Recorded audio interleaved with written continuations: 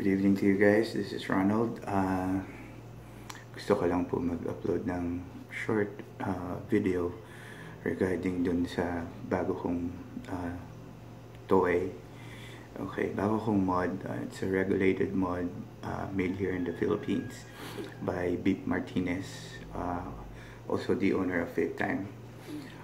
Premium liquids, cloud chasers, those things. This one. Thanks for the shirt, man. Alright, so recently kasi nag-switch ako sa regulated devices. Recently, this year lang. So medyo more on mechanical mods ako. If you know me on Facebook, that's Ronald Anthony Arcinas. Mostly pinapost ko dun is yung collection ko na mechanical mods from GG, Precise, Caravella, Le Petit, tapos tawag dito yung 26650 ko na titanium from Smoky, tapos I-High, those things. So yung Hellfires ko, by the way, yung pinaka-favorite ko. So basically, nag-switch ako to regulated mods because I see often na people na use regulated mods. Sabi ko kasi before, natatakot ako mag-invest to regulated mods because one is mahal, like medyo pricey siya, especially yung mga stab woods and all. So gusto ko mag-invest dun sa tatagal, dun sa yung, I mean, you know, like mechanicals, hindi naman sila nasisira talaga. So yun. So recently I purchased Vapor Shark dna40, 18650 siya. So na-enjoy ko siya, ginagamit ko siya everyday. So okay, especially with Hellfire Atties kasi for flavor. So sweet spot na may maintain mo yun until malobat. So okay siya. So recently I purchased this one last month. Ito yung Raptor ng Hellfire. Bale 6mm yung air hole niya na adjustable inside, hindi siya sa labas, so you don't need to fiddle the adjustable the control of the air hole sa labas. So sabi ko, so tinry ko siya sa Vapor Shark, okay naman siya. Okay, so the thing there is, pag I don't know with you guys dun sa Vapor Shark nyo, but for me kasi dun sa mga normal na 1mm airflow ko sa Hellfire Atties, I mean air hole, mag-build ako ng, let's say, mga 6 ohms, 0.6 to 0.8 ohms, 12, 14 watts, solve ako eh, okay siya. Kaya lang, tapos yung lifespan ng Vapor Shark, naglalast sa akin the whole day without charging. So nung nakuha ko yung Raptor, binild ko siya ng 0.40 na slipper build, microcoil, tapos 4 3 wraps each. Lumabas siya 0.26, 0.25. So, pag mga ganong wattage settings, hindi siya umuusok ng maganda kasi ang baba ng voltage niya. So, what I do is, kasi ang pina-fire ko yung regulated ko na, yung Vapor Shark ko is, at least, I don't go below 3 volts. So, para to maintain din yung battery lifespan niya, maayos. So, still, hindi siya nagpa-fire ng matino. So, I ended up adjusting the Vapor Shark ng until 30 watts. 33 watts. Yun yung sweet spot ko. Yun, nagulat ako nung 33 watts siya at 0.25 ohms. Tumagal lang yung battery ng Shark, mga 4 hours. Yata, more or less. So, sabi ko, teka, parang hindi kaya ng battery. So, what I did was, research. Actually, dalawa yung ano ko eh. Yung vapor shark ko kasi gusto ko dalawa kasi pag nagtitripper ako, magkaibang flavor ng juice. Gusto ko yung isang flavor dun sa kabila, yung isa dun sa kabila, para hindi naghahalo. So, sabi ko, teka lang, parang mali yata, hindi yata bagay yung Raptor. So, to cut it short, I sold it. So, kausap ko si Beep Martinez and he told me na, Cap, may lalabas akong mod and all. So, sabi ko, uy, okay yan, pasilip. Sabi niya, good part is 26,650. Sabi ko, wow, sige, kunin natin, ano yan, okay. Sabi ko, yan din yung problema ko with my shark. Sabi niya, he agreed and told me na, oo pare, na parang hindi talaga obra pag umakyat na ng ganong wattage. So, yun. So, what I'll do is, actually nothing special sa kanya because it uses the same board. Like, people who used DNA boards from Evolve. So, ganun pa rin yung power niya, consistency niya. I don't see anything wrong or difference between my Vapor Shark and my Hyperion. Okay. Ang advantage niya over my Vapor Shark is, one is, so, naglalast ako ng siguro mga good 10 hours pag ginamit ko siya sa 30 plus watts. Okay, so ito siya. Okay. I don't know if you could see it properly. Yan. So, maliit siya. Honestly. Kung nakita niyo yung pinost kong size comparison sa Facebook and sa page ng Hyperion, sobrang sobra siyang halos kasing laki lang siya ng our dna40. Yan o. See? Ang difference lang nila is yung thickness. Kasi 26,650 siya, pero hindi siya ganun kalaki yung difference kasi may naka-angle naman siya here dun sa atomizer side. Tapos ito yung battery side, which is definitely much thicker. Okay, ito yung bottom niya. Mine is number 18. Yan. So, sobrang simple siya. Sobrang siyang simple. And, yung sobrang plain siya na gusto ko kasi hindi siya magulo sa mata. Medyo, alam mo yun, pag plain kasi medyo social yung dating. Tapos, ito yung cap niya, yung battery cap. Yung connection niya, by the way, yung mga wires nito thick kasi sinend sa akin ni Beep yung picture ng kung paano winner yung board. As in, ang tataba talaga ng wires. Ito po na. Ito yung cap niya. It's a brass, yung threaded part. And then yung connecting negative part niya na pin is copper. Tapos adjustable din siya to cater different size ng batteries. Well, I mean, kasi 26,650 siya, no? Hindi kasi lahat pare-parehas yung haba eh. So there are few batteries na, or there are some batteries na few millimeters yung difference, and that would be a big hassle pagka medyo malaki yung mas malaki ng few millimeters. Makikita mo yung gap. The good part on this one is na-adjust siya. So, there. Na-unscrew. Unscrew ko siya para makita nyo mabuti. There. Yun. So, tapos ang nipis niya. So, manipis siya. Tsaka, na-maximize yung yung size, hinabol talaga yung size para maging importante sa akin kasi yung size. Ayoko nung masyadong bulky, ayoko nung masyadong matangkad. Gusto ko yung pinaka compact as possible.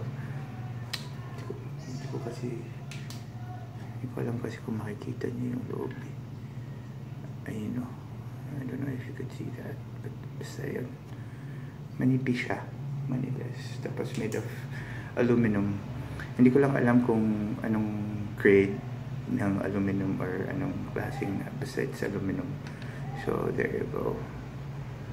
Diba? Stick siya. So what I use is dalawa kasi yung ano ko, battery.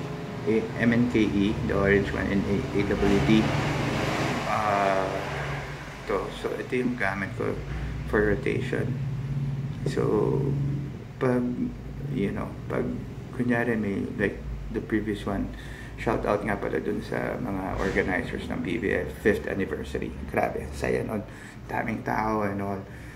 Everybody was happy, galing nung mga nag-perform, yung flow ng mga yung event, yung mga na-perform okay, Mocha girls, models and all.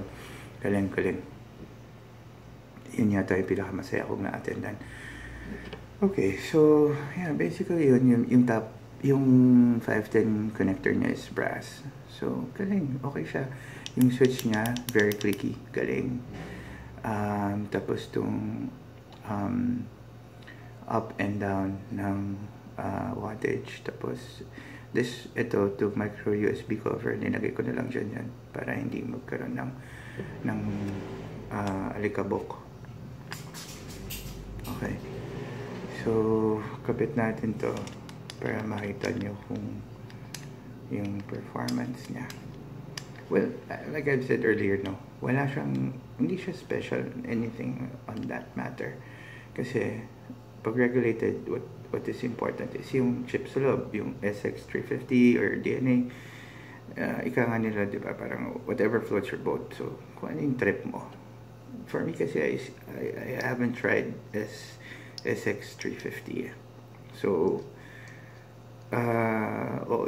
so far yung mga Vapor Shark ko, okay naman. Walang glitch ng screen.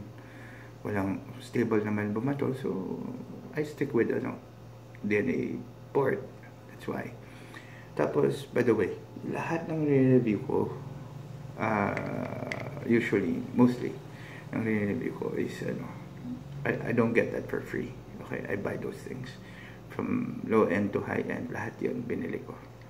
So, yung mga sinasabi ko ngayon is my honest opinion or yung mga experiences ko with the things I bought. Yun yung ko.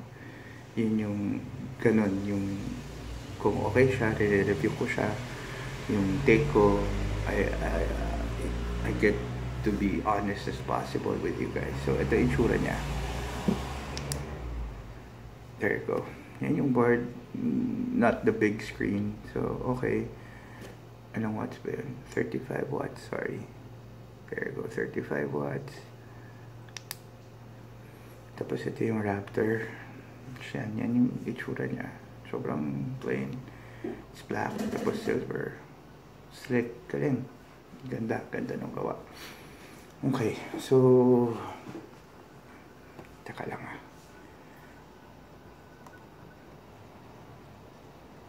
well, definitely yung mga nakabili nito is for sure, alam nila yung sinasabi ko, how slick it is. Okay, so yun yung mga takes ko on a good part. Now, on a suggestion part, since aluminum kasi siya, so medyo fragile sa let's say, madali siya ma-scratch. Okay, if you put it in your pocket, sa jeans, tapos may coins, may susi ka, and all, sure, gas yun. So, I hope, yung next batch, or, what do you call that, yung modder, si Beep would think about parang shark skin, kasi sobra siyang, okay, kasi hindi siya madulas sa kamay. Ito kasi medyo madulas. So you have to be very careful with this. Na pag kinuha mo, hindi pwede yung madulas. So kailangan aware ka every time you pick him up or put him down. Kailangan talagang sure ka na hawak mo, or else pwede siya mag-slip sa hands mo. Hindi kasi siya rubberized like this one yung sa shark. So kung pwedeng gumawa ng jelly case for this, or yung leather, I don't know if familiar kayo dun sa Fino na brand na leather. Yung mga lighters kasi before nag-Yossi ako, yung mga lighters ko merong parang ganun na parang shark skin pero leather siya. Ganda eh. Okay, tapos different colors pa. Anyways, yun. I'm sure magkakaroon din naman ng ma-address din naman yun. Tapos, ano pa ba? Basically, yun lang eh. I love the switch. Again, galing. Tapos yung placing ng galing eh. Okay siya. Galing, okay. Sobrang natuwa ako dito. What else? Wala na. Basically, yun lang. Yung nakikita ko na okay siya. So, this one, if you're into, let's say, medyo busy kang tao and you're always out or whatever, hindi ka mahilig mag-charge or charger or alam mo yung mga ganang bagay na sa labas ka parate, 26,650 is okay. Sobra. Tapos, the board itself, if you use it let's say 25 watts below, okay siya, tawid good for the whole day. Pero sa akin kasi I don't. So, basically, lahat ng sinasabi ko dito is yung the way I vape, yung ganun. So, yun yung para sa akin. Okay, so, tignan na natin kung paano siya mag-perform. Nothing special. Actually, it's more on my Raptor that you would be able to see yung vapor production and all. Of course, add a lube, 12 mg, GUV. Hindi na kasi bumaba yung nicotine level ko eh. From 9, 11, 12, mga ganun na yung gusto ko eh. Hindi na siya nagbababa ng nicotine. Tinry ko 3 or 6 sometimes. Parang feeling ko bitin. Parang walang throat hit. Even sa mga 1mm air hole ko na Hellfire, same. Okay, so play lang tayo ng sounds para solve. Okay. Hope you guys like it. Hyperion 26650.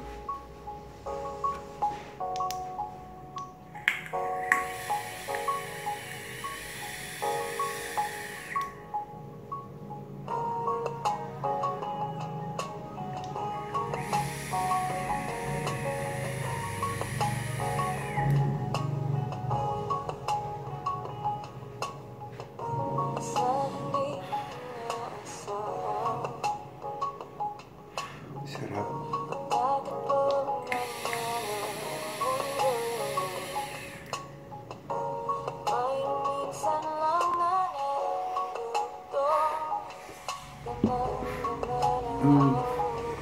Ang gusto ko kasi sa kanya, sa Hynix, mga 2 to 3 hits solve ka eh. Hindi like pag nag-6 ako or 3. Nakakarabi ako ng hits. So, alam mo yun, parang naghahabol ka. 2 to 3 hits solve. Sure, ibababa mo yung gamit mo eh. Excuse me.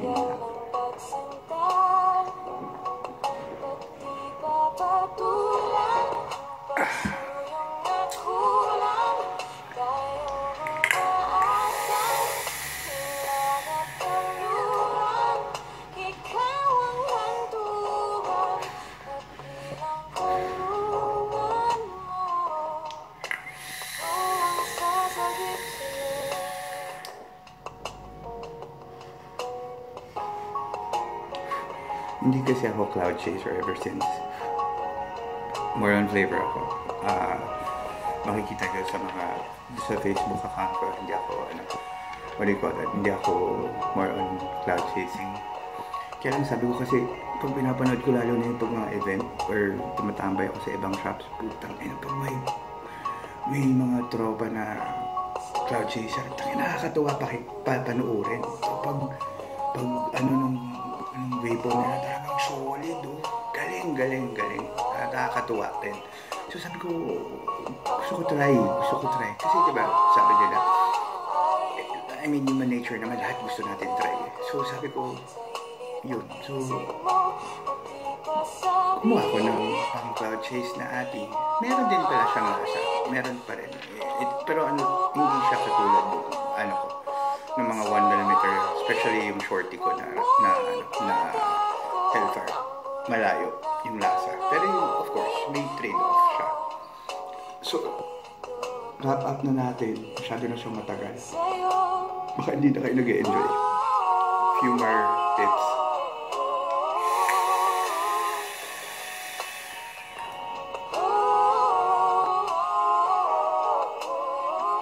Tsaka ano, kwanto ako dito sa Hyperion. Kaya niyang i-drive yung Raptor ko. Dual to na 0.25 ohms.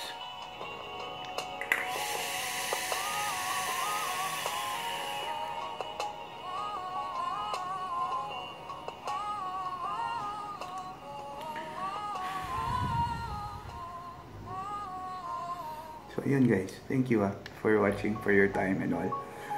Subscribe to my channel, and every now and then mag-upload naman ako ng videos ko pag may mga bago akong gamit.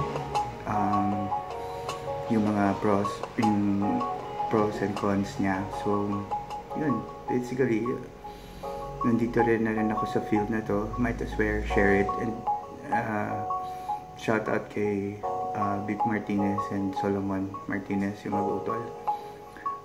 Vape on guys. Thank you, Hyperion. Vape on.